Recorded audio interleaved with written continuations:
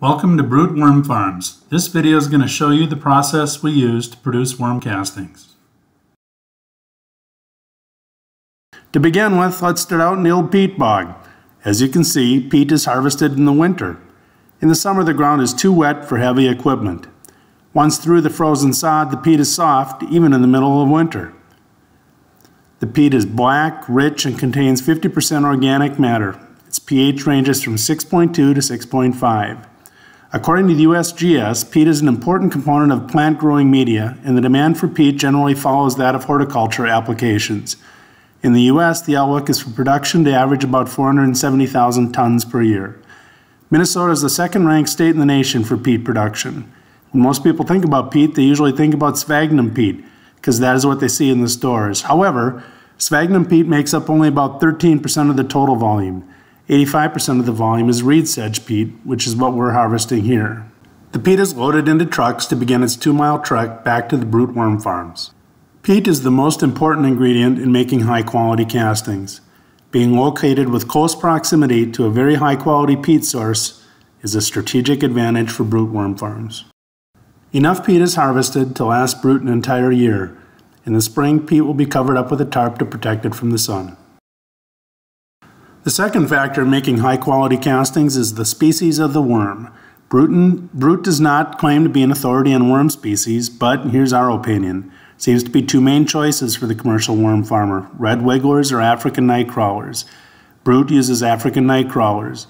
The advantage of African night crawlers is they seem to produce higher quality worm castings, in part because they are voracious eaters and are very thorough in their eating. The disadvantage seems to be they're more difficult to grow. They're very finicky about the conditions they need to thrive. They need to have temperatures above 74 degrees. pH, moisture, the feed source, and the worm's age all need to be managed more closely. When we started out, we went backward 20% every 2 weeks. We tell people we've made every mistake you can make. We're Norwegians, so we're kind of stubborn, and now we seem to have a process that works well for us. The advantage of red wigglers is they seem to be more tolerant to diverse conditions. We use red wigglers in our wormhole at home, and they survive just fine through all the seasons. If you're going to use worms to compost at home or outside, we recommend red wigglers.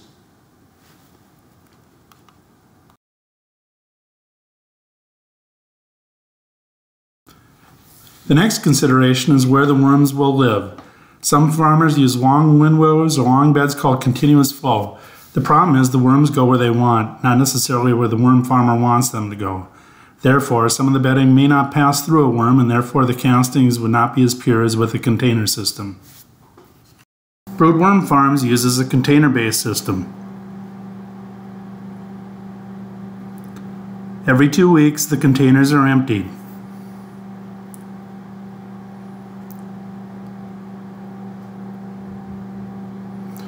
And the material inside the containers is separated. Castings go to one place, and the worms go a different place. And the cocoons go someplace different. Worms are both male and female. When they mate, they simultaneously impregnate one another. The ring around a worm is called a cotylum, and it slides off the worm to create cocoons like these. Each one of the cocoons has 2 to 7 eggs. They're moved into a nursery where the eggs hatch and the babies are raised.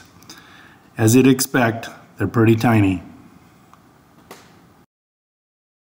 Brut uses certified organic grain from a certified organic feed mill. It is more expensive but necessary to create organic worm castings.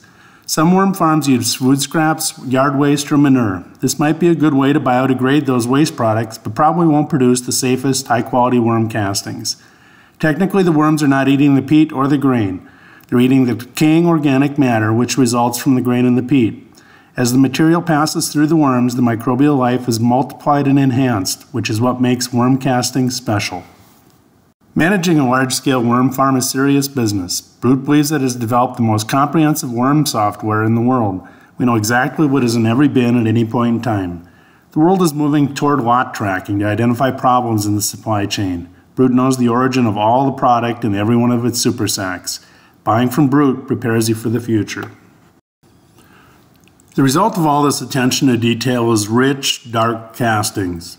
Up close, high-quality castings look like mouse poop. If you purchase castings that look like dirt, it's probably because it was more like dirt. Brut worm castings aren't just pretty. They also test high in microbial life. As you can see, they exceed the values for fungi and bacteria and have a ratio of 1.06, which is ideal. Brut castings are also high in flagellates and amoeba. Soil professionals know worm castings are an important ingredient to building strong soil. Brut works hard to grow the best quality worm castings possible. Give Brut worm castings a try and see the difference for yourself.